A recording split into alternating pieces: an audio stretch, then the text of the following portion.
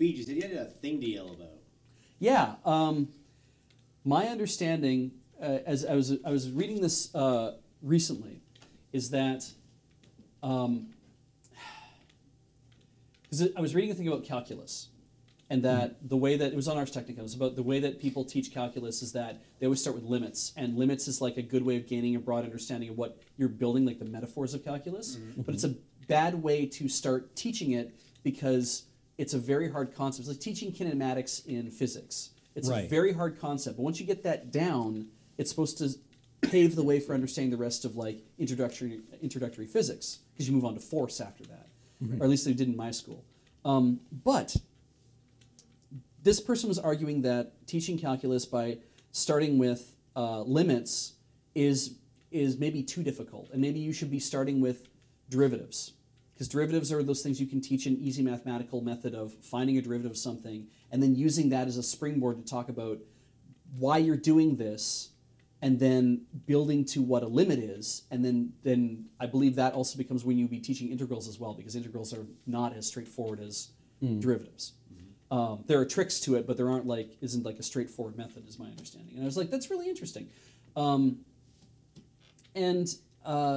But one of the things that also got talked about in this article is that, and this has been a thing because I've read Archie comics for years, is that math in the United States predominantly has always been, hey, so you're taking algebra.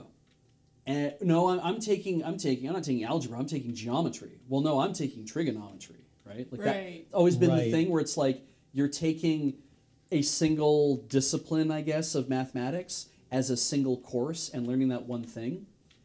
And I've never understood that because... Yeah, no, we always learn those as kind of like integrated subjects. Yeah, and apparently, according to this article, or according to the comments in the article anyway, that's how it is in the rest of the world. Math is an integrated subject. You learn algebra and geometry and maybe some trig, but usually not a lot, but you'll learn like the Pythagorean theorem at least, right? You'll learn those things at one time, and then those get expanded upon a little bit more in like the next year's course and a little bit more in like the next year's course. All of them do, to try to teach you the simpler concepts and how they all interrelate and then move forward. And reading Archie comics when I was young, which are predominantly based on like what's happening in the United States, it was baffling to me to think that you like, oh, well, I'm in high school and I'm taking algebra because I don't get geometry. And I'm like, that's like surface area and perimeter and what a circumference is, and we were learning all that in grade 6, and I don't understand why you're taking geometry's too hard for you to understand, right?